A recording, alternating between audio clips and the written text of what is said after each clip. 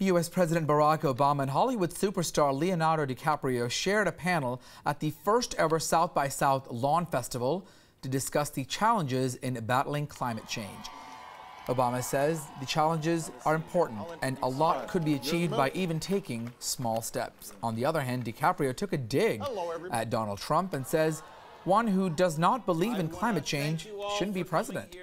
This evening, I want to in particular thank consensus is in, and the argument is now over. If you do not believe in climate change, you do not believe in facts or in science or empirical truths, and therefore, in my humble opinion, should not be allowed to hold public office. There's already some really interesting work, not definitive, but powerful, showing that the droughts that happened in Syria contributed to the unrest and the Syrian civil war.